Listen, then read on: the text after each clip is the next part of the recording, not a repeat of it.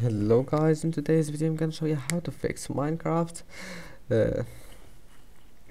sound not working easy and quick. If you want to fix it, click here and type device manager,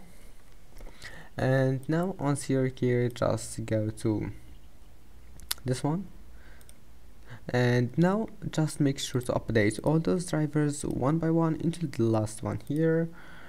and that's it, one by one to the last one, and then close it and type here run,